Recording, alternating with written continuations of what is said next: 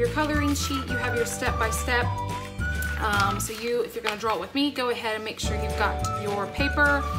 Obviously it needs to be vertical, which is top to bottom.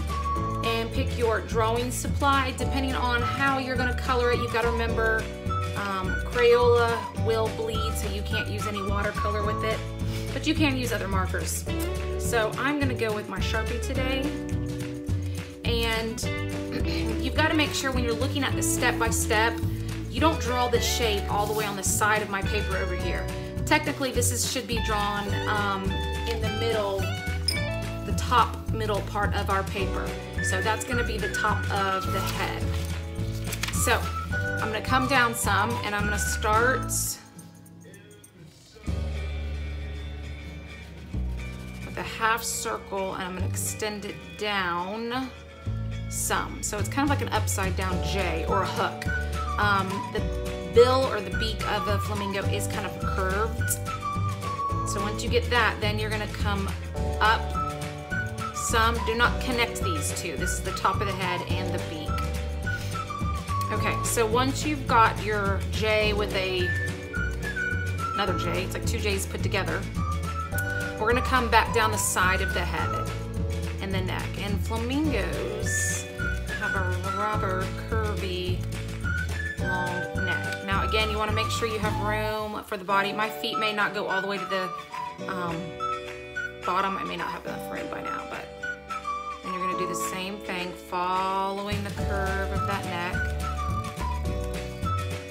So it's kind of like a big hook. Okay, so once we're gonna add the body, and the body is kind of comes to a point at the end. So once I draw the top, then I'm gonna come around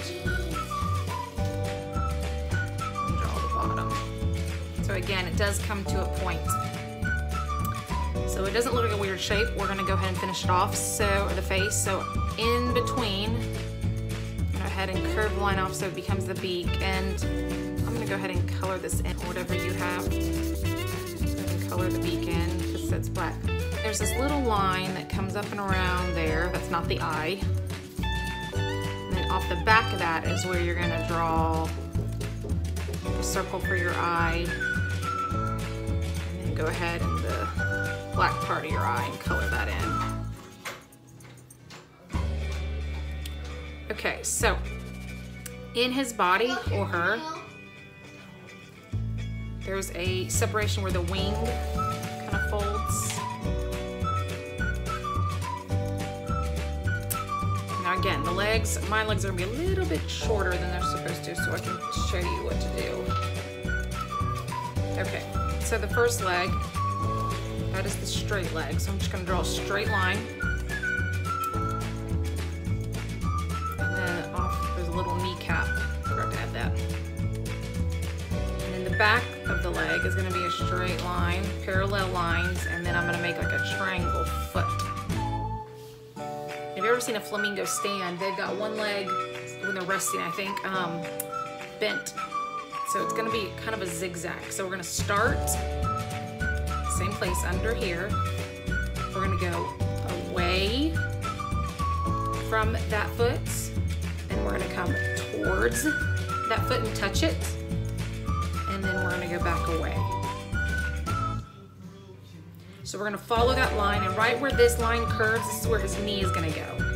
So a parallel line, and then we're gonna stop, make his little knee, another parallel line going the other way, don't connect it. And then this is technically the triangle part that you have here. I just realized one leg's kind of skinny and one leg's kind of fat, so I might have to make mine a little bit fatter. There we go. So now that you've got your flamingo drawn, go ahead and get your supplies ready to add your color. I'm actually gonna use colored pencils today. So get pink for the flamingo. I've already got black. I think his legs are like a, I'm gonna do black. If you bother them, they will bother you, yes. I'm gonna sharpen mine. There we go. So this little part right here is gonna stay white. the rest of your flamingo. We're gonna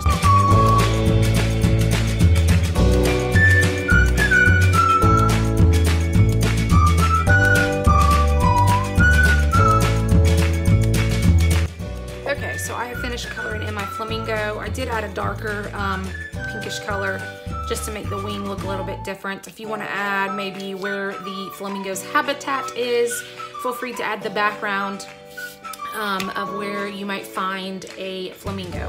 So make sure that you post your flamingos on our either HES Facebook page or on the HES Instagram, or you can send it through Dojo so I can take a look out of it. So I hope you enjoy drawing the flamingo with me. Can't wait to see your flamingos.